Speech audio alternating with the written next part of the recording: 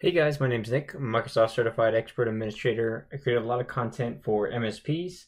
In today's video, I'm going to show you how to set up an email profile for an iOS device using a configuration profile in Microsoft Intune. I've mentioned with the other videos that I've created here for iOS features and restrictions, I would highly advise to check out my other videos on iOS enrollment methods, just so you can see some of the settings that are applicable. With this iOS email profile, it is applicable to both BYOD devices and also corporate-owned devices. So just take that and note that. The other thing I wanted to mention here is that when you create a profile, if you want to take advantage of the SMIME encryption that's available as well too, you need to create a PKCS certificate or a trusted certificate here that you can select from that it's going to be using as the authentication method and verification method. So just know that that's a prerequisite if you are looking to use that. Let's go ahead though and get into the email profile. With the email profile I showed in my compliance video there, if you turn on the setting that says you need a managed profile, this is another prerequisite to having that in place, or else the device will be uncompliant. But basically here you're allowing it to push out the email profile automatically to the native mail app on the iOS device, and you're defining all the settings here. So server name is outlook.office365.com. You have your account name, you can call it whatever you want, just call it the name of the organization. Username attribute, I use user principal name for this, and email address is primary SMTP. It's typically best settings that I recommend.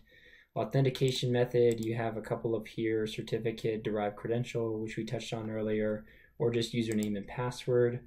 Like to enable SSL, like to enable OAuth because it's for modern authentication. It supports multi-factor authentication as well too. So when they are setting up the device, you're still getting that extra prompt to actually configure the profile fully and get access to data on the device.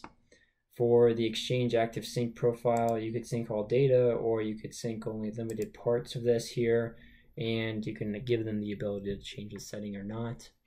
And then with the email settings here, you could enable SMIME, but if you do this, which I'll show you in the demo with the end user, you got to make sure you're adding a certificate here from one of the ones you uploaded. So it's either derived credentials or the certificate, and you'll see here, no certificates available, create one first. That's where I was mentioning you need to create that either trusted certificate or the PCKS certificate in the device itself or the features itself for this to actually show up. And then you can disable them, changing the setting. You can encrypt by default, and you could force per message encryption as well too. So you have a variety of settings here that are available, but I would highly recommend that you add the certificates if you're going to set this up. Otherwise, I would just say you can go ahead and disable this and not have to worry about any of these settings, and just worry about these last ones, which is showing amount of email to synchronize. You can do this custom, unlimited, 1 month, 2 weeks, 1 week. So it's up to you on that one. I just did 3 days as an example here.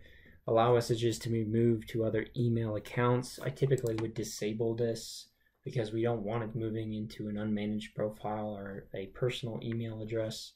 Allow email to be sent from third-party applications. And this is tapping into some security concerns. It depends on the other settings that you've set up. So if you've set it up so that only trusted applications are being accessed on the device, absolutely that's it. Then sure, maybe you enable this. But if it's lots of third-party applications that may be on the device that could be malicious, getting your information or getting that email address, I would recommend to disable this as well. Synchronize recently used email addresses, I would enable that just for simplicity's sake. It does allow you to gather a recent list, so that's easier for them and they don't have to type out the email address every time. I'm going to just cancel those settings that I did here and pause and briefly show you the end user experience now and what they see exactly and some of these features that we turned on when they enrolled the device. So I'll be right back. So here we are on an iOS device here, and I've went ahead and I'm going to breeze through the enrollment process here because I have another video that shows you this more in depth. But basically this is a BYOD device. We've installed the company portal app and we're downloading the management profile from Intune here. So if you're familiar with the settings, you have to install the company portal app, and then it installs the management profile in the settings section here. And you have to go ahead and verify the install and push this down.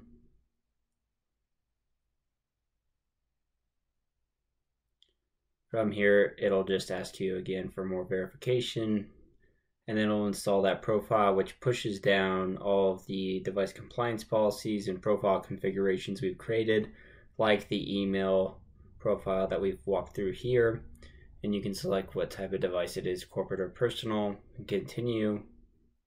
And this is where it's going to go through and try to confirm if it has the necessary settings or not. And this is where, if you've watched my iOS device compliancy policy that I pushed out there, it wasn't compliant because the email profile wasn't configured, and that was one of the settings that I turned on. It's basically here just saying, hey, I want to manage these apps, because those were part of the apps that I had installed. And now here, this is the email profile where it's saying, hey, I need your password in order to finish setting this up. So it goes through and brings you into your Microsoft account here. You can just simply type in your password. And then when we're done here, it'll authenticate, and then all my mail will start syncing based off the settings that I put down there. In this case, it was the 3 days, but that was custom to you there. So that's everything that it pulls down, and you'll go through and it'll finish confirming the device settings here to actually finish setting up the device and get it into a compliant state if you've set that policy at that level. So you'll see it that it says in compliance here on the device itself. Back in the Intune portal here, the last thing I wanted to show you guys is if you come into the iOS devices section and you click on this device, you can go under the device configuration section here. I've showed this in the other videos, but I want to make sure I show it here as well. You can see the iOS email profile that we created. It's in the succeeded status. There's not too much of, as far as metadata that you can go that'll say here, but it'll be in a pending status if they haven't typed in their password yet or failed. It's been more of a certain amount of time where they typed in the wrong password or something like that.